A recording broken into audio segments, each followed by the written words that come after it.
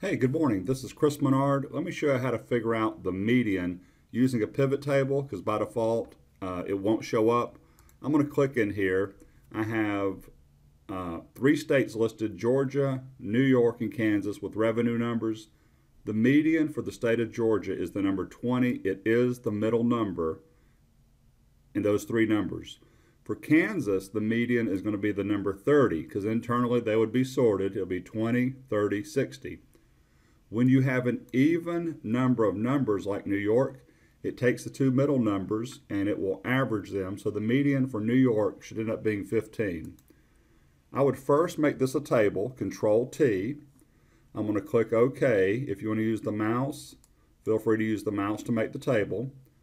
I normally put my pivot tables on a separate sheet, but I'm going to put it here to keep up with this. So Insert Tab, Pivot Table. It picked up my table. I'm going to put it here in an existing sheet. Where do you want to put it? That works. Here's the trick. Here's trick number one you have to do. Add this data to the data model. Make sure you check that. That's very important. Click OK. I'm going to check state over to the right. And I'm going to check revenue. Just to test this, it says sum of revenue. I'm going to double click. There is count, average, and a bunch of other functions. I'm going to scroll down slowly. Trust me, median is not in here. I'm going to hit cancel. I'm going to uncheck revenue.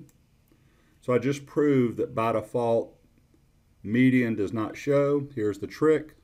Over to the right, I'm going to right-click the name of my table and add a measure. It wants you to name it in this second row here.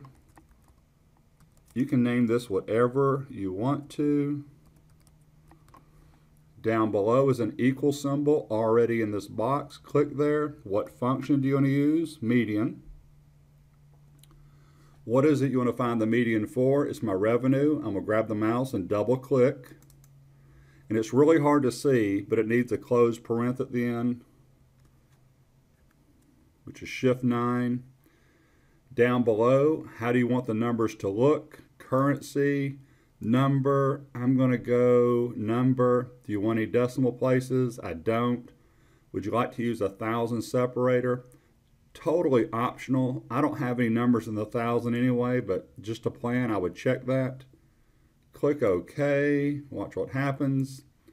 You're saying, Chris, nothing happened. There's nothing in column F. Correct, but look over to the right. There is that measure you just put in. I'm going to check it. Let's see if this works. That is perfect. Look at Georgia. The three numbers are 15, 20, and 22. That is 20 is the median. Kansas is 30. 30 is the middle number over there in column B. And for New York, 12 and 18, because it's an even number, they were averaged and got 15. Let's test it one more time. GA. I'm going to put in 22. So I got four numbers for Georgia, and now New York's going to have an odd number. You're saying nothing changed in the pivot table. That's absolutely true. I need to refresh it. Pivot table, tools, analyze, refresh. Watch this. Georgia became 21 because it's taken the four numbers, the three at the top, and the one down below in row 10. It took the 20 and 22 and averaged them and gave you 21. Kansas didn't change, but New York is now 18 instead of 15 because it's 12, 18, and 100. 18 is the middle number. So there you go. Thank you for your time. Feel free to subscribe to my YouTube channel and have a wonderful day.